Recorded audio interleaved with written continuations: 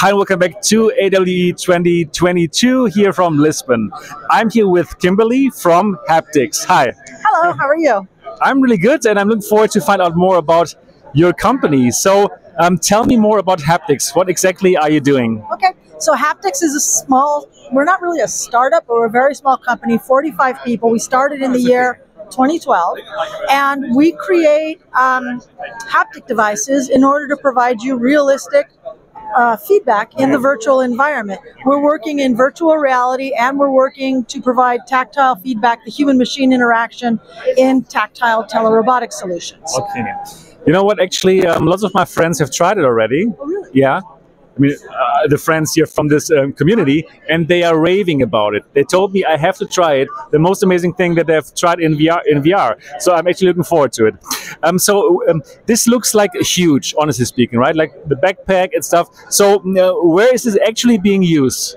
So it's across market sectors, across industries and disciplines. When you think about it, your hands are how you interact with your world. I mean, you see things and hear things, but in order to enact change, in order to really take part in something, you're engaging with your hands. Right. So in training, design, engineering, across industries and disciplines, you're using your hands, whether you're using them by themselves as the primary point of contact, or perhaps you're using them with devices such as wrenches or hammers or a scalpel. So training people like surgeons, training maintainers, training anyone in developing experiential learning, developing kinesthetic learning, muscle memory.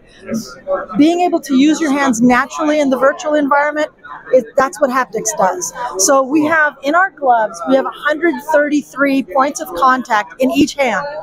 It's pneumatically operated. We use microfluidics in all of our devices.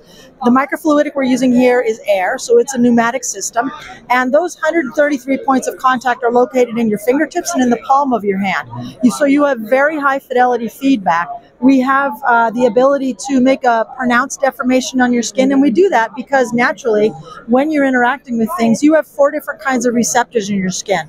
We're activating 3 of the 4. The only one we're not activating is a thermal receptor. So you will not feel hot or cold in this system, although we do have the capability to do that if anyone wants to reach out to us, and we can devise such a thing. We had an earlier system that had thermal in it, but frankly, it comes down to a costs issue.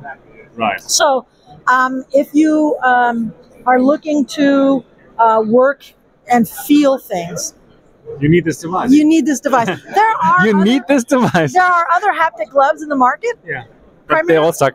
Oh, I wouldn't say that. You wanna have the right tool for the right situation. Okay, got it. So you don't want to use a giant sledgehammer to pound in a tiny carpenter nail.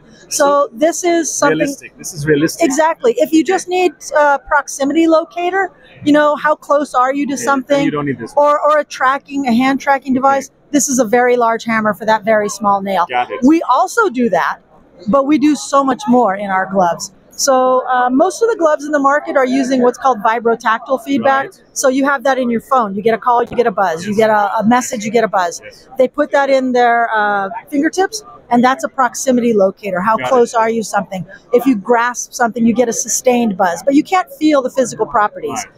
If you want to feel the physical properties, we're the only game in town. Hapt-X. Okay, yeah. So is there also some forced feedback?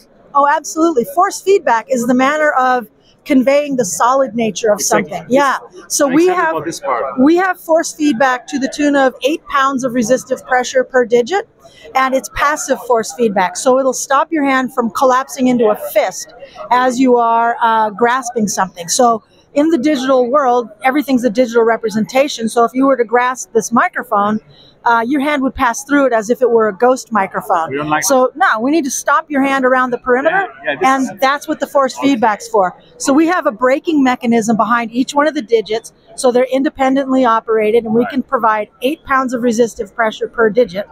And the combination of making the deformations on your skin so you feel things with the force feedback is sufficient to make your brain jump the uncanny valley. I want to try it.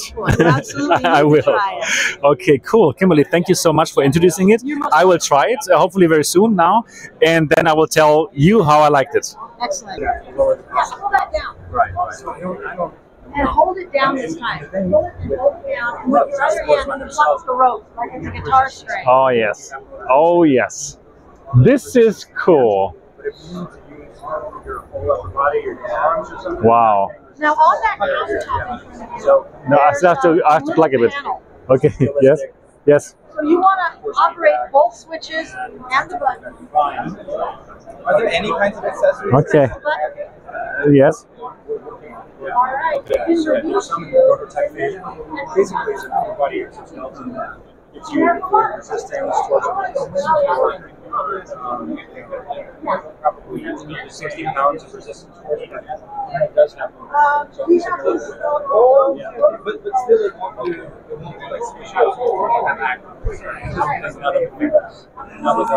it's so like if you added that, it would literally not be a single product that I would be. It would. All my credibility is. all right. Yeah.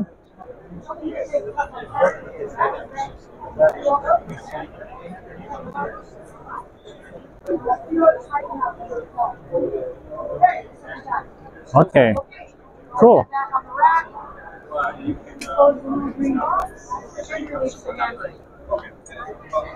All right. Yeah. So you used the racket before. I did. Put the hose right next to your foot, so you step over that. Go to that green dot. And? Open the door open. Push the door open. Oh yeah. And step out on the catwalk. Okay. Yeah. The reservation, which has been doing since the beginning of the summer, that is You've reached the rendezvous point. All the other ships are there to greet you. They didn't think you were going to make it. Yeah. You fly such a rust bucket of a ship. They're there. Well done. Shooting off fireworks to welcome you, Captain Job. Cool. That's the end of Yes. the demo. I'll let Thank you so much. You are welcome. All right, so this was without a doubt the most convincing haptic demo that I've ever seen and that I've ever felt, right? So wow, if you have the chance to try this out, you should totally try this out. Like feeling things in VR, this is simply the next level of awesomeness. So if you are interested in this, check out Hapt-X. They can make this happen. Yeah, I really hope that you enjoyed this video. If yes, give it a thumbs up. And of course, if you have not yet subscribed to MRTV, absolutely do that now. I'm looking forward to see you in the next episode.